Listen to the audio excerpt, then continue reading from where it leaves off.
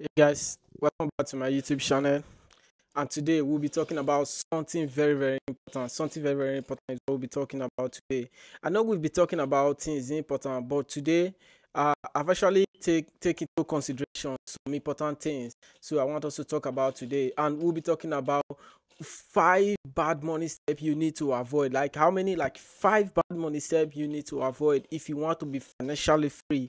So there are five, and I'll be going through with you step by step, one after the other. Because if you want to be financially stable, there are some things of which you must do. There are some things of which you must not do. So you must live your whole way.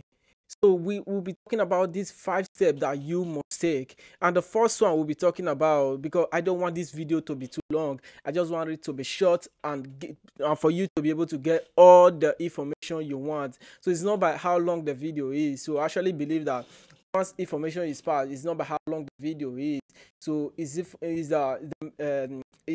capturing what I want to say? So the first one we'll be talking about right now, we'll be talking about no budgeting. Like those of you that are familiar with this channel, that have been watching other of my videos, you know that I've always been talking about budgeting. It's so important to me because it's the first step to your financial freedom. Because they said when you don't plan, you plans to fail. So exactly that's what budget is. Because imagine when you don't know what is coming in and what is going out your business. So how are you going to survive in such a business?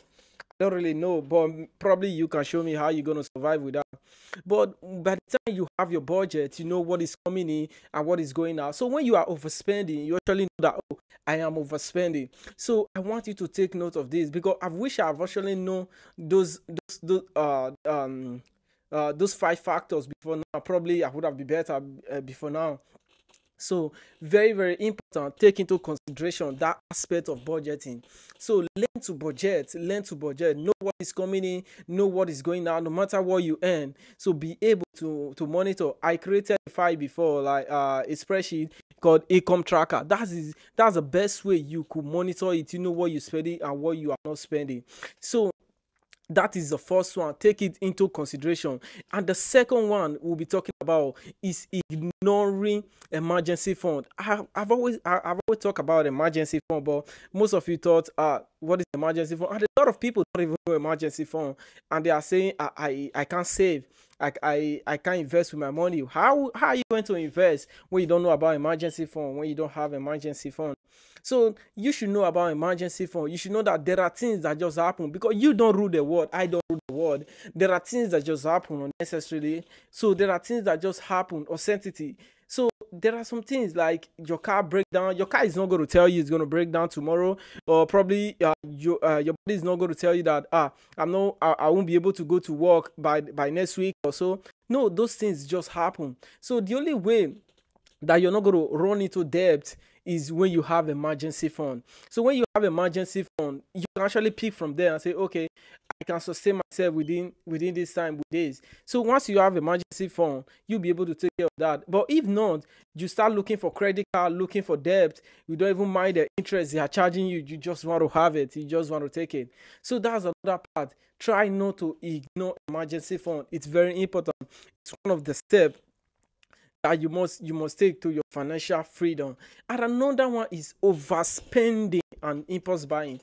I think everybody have this problem. So this actually take a lot of discipline if you really want to overcome this particular one. It takes discipline, because this is when I always talk about opportunity cost before now. Like when you know what you want and what you need. So it only take discipline for you to be able to differentiate it.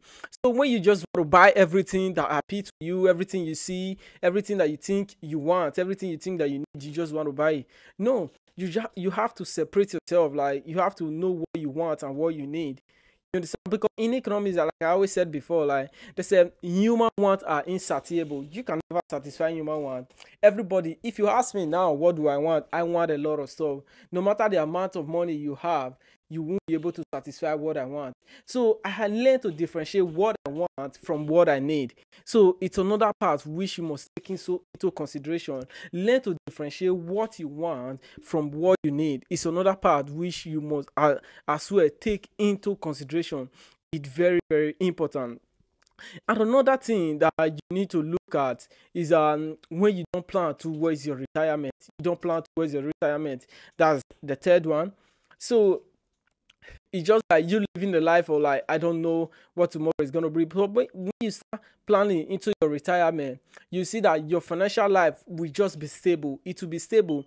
That you don't earn like you don't earn you are not among the 1% of the economy that is earning like 200k annually. That's not what you earn. But with the little you earn, because of the plan you put in place, you plan for tomorrow, you plan for investment, you know that it's inevitable. Everybody know that it's inevitable if you want to live a long life, except for those that want to die early. So if you want to live a long life, you should know that okay, there must be a retirement plan. That there must be some time that I won't be able to work, and this is the age I want to retire. So if you actually plan towards those things, you know that this is when you're going to retire. So if you start planning for it now, you see that it will go smoothly. Your financial life will be so stable.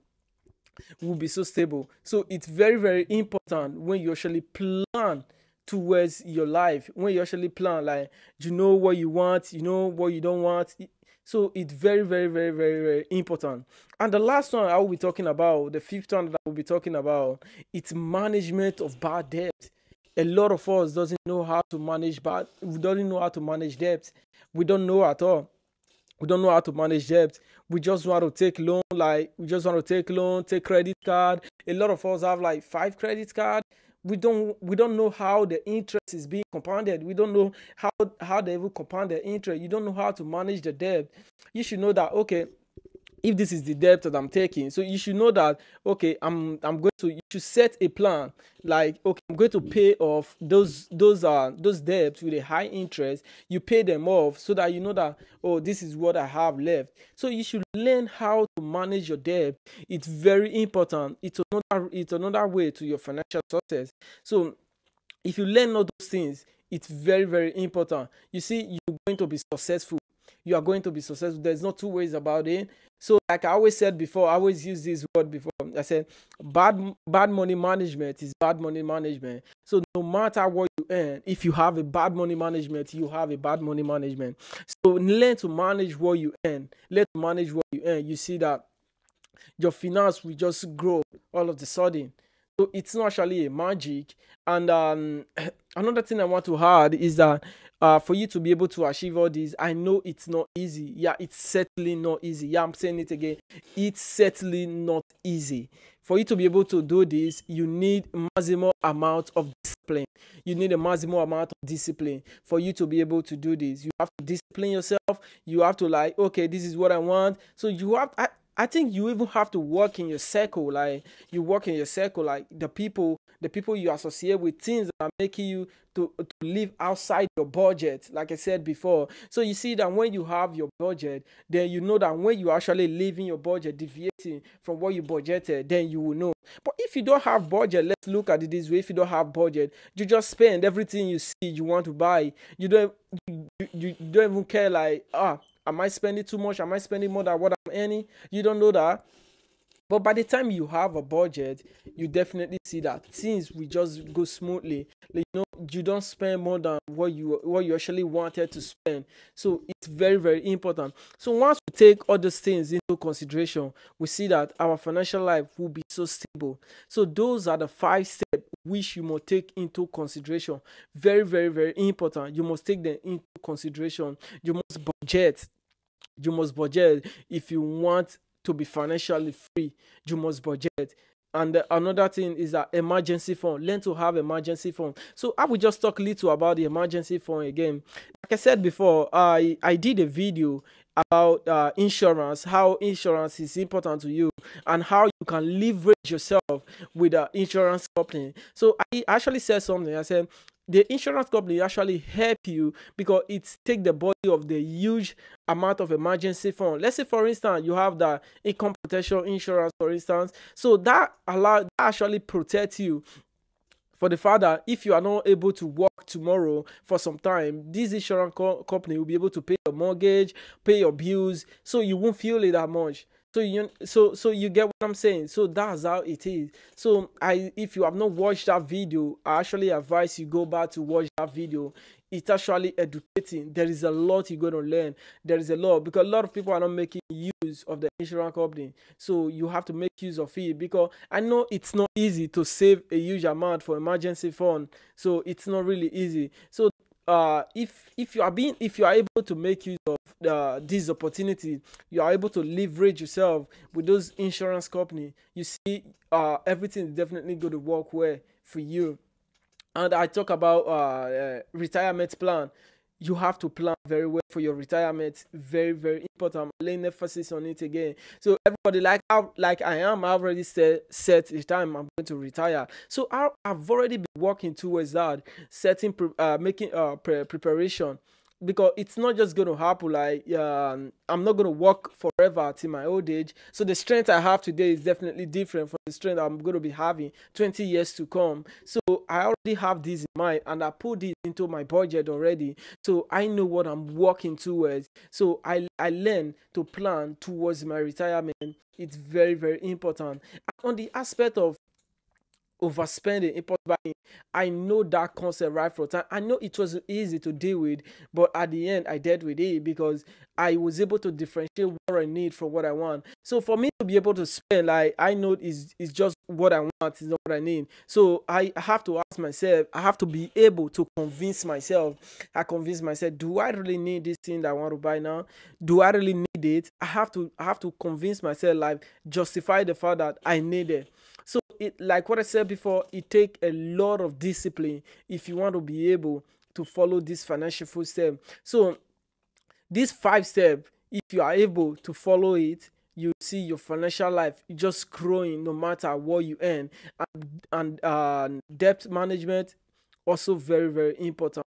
Also very, very important. Don't ignore debt management, because the way you manage your debt matters a lot. Because I know we can't actually live without debt. We must have like credit card. So the amount of debt you actually have don't matter sometimes, but how you manage those debts, it actually what matter. So thank you very much. Like I said before, this video is not going to be too long, but I hope I was able to pass the information, the message I want to pass. I hope I'm able to pass it to you. And if there is any part you want a deep explanation on, so just put it on the comment, and I will definitely do a video on it. Thank you for watching. I'll catch you on the other video. And let me remind you, if you've not subscribed to my YouTube channel, what are you waiting for? Make sure you subscribe to the YouTube channel. See you.